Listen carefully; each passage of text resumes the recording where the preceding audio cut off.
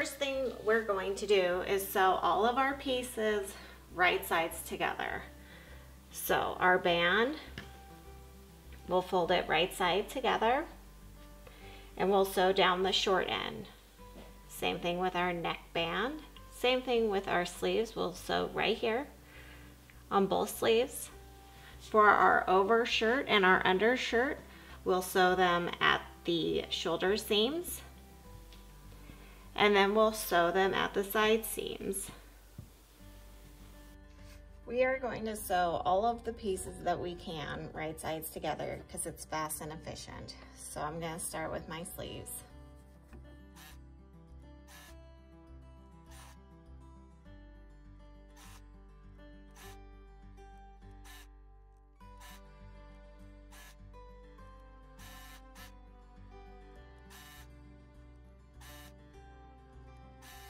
Turn your undershirt right side out.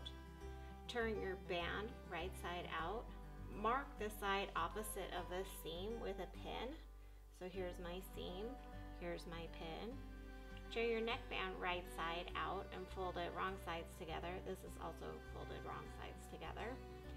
Mark 180 degrees out, also the exact opposite side of the seam with a pin. Turn the hem of your overshirt up and also the sleeves. Next, you're going to sew the hems in place, and you'll also sew the band on. So, to position the band, line the side seams up, right sides together, pin or clip it in place.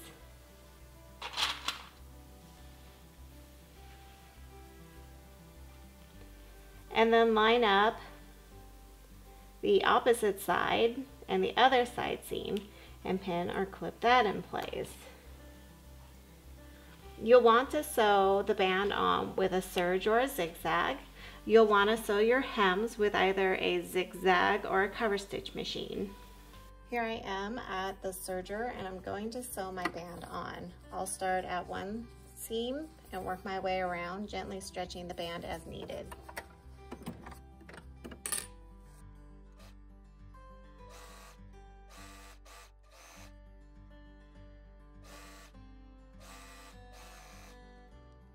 We're going to work on our neckband next. So turn both the overshirt and undershirt right side out. And now we're going to insert the undershirt into our overshirt.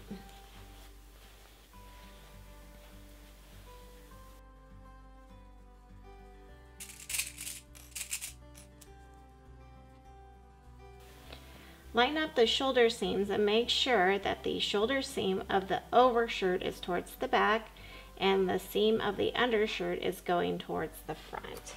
This makes for a less bulky seam.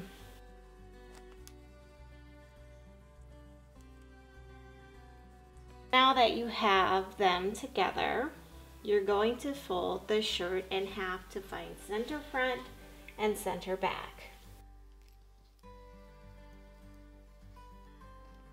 I'm marking my center back with a pin, going through both layers of fabric.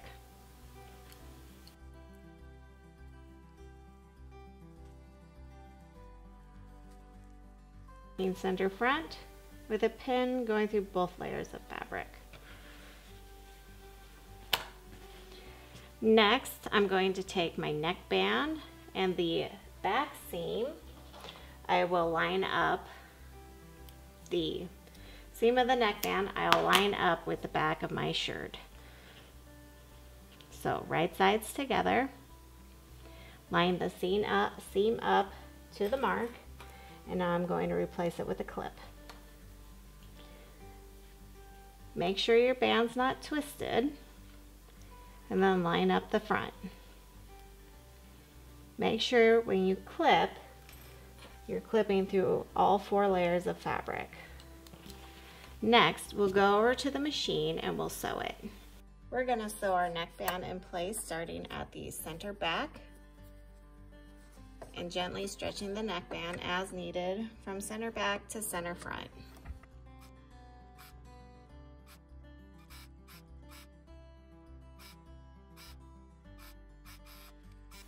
Next, we're going to sew the sleeves on. So let's find the opposite side of the seam of the sleeve by laying it flat and putting a pin on the opposite side of the seam.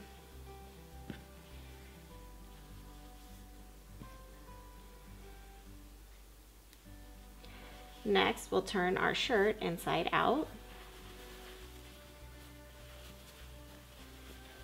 And we'll insert one of the sleeves inside. I'm going to line up the seam with the side seam of the shirt.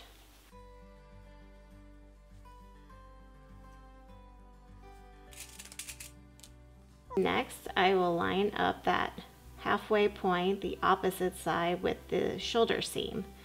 Make sure that your seams for your shoulder are still going in the correct directions.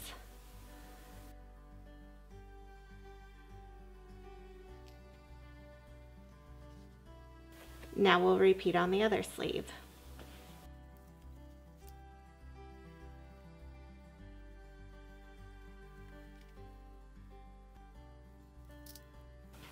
Now that they're pinned in place, let's take them over to the machine and sew them. I'm going to sew my sleeves on, and when I start, I'll start at the side seam.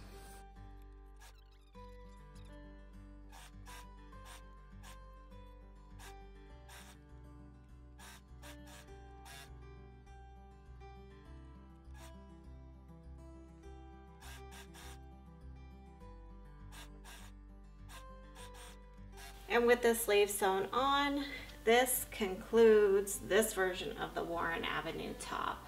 The Warren Avenue top includes so many different options that once you get familiar with how to sew those options, you can mix and match them to create totally new and different looks. So I thank you for watching, and I'll see you later. Bye.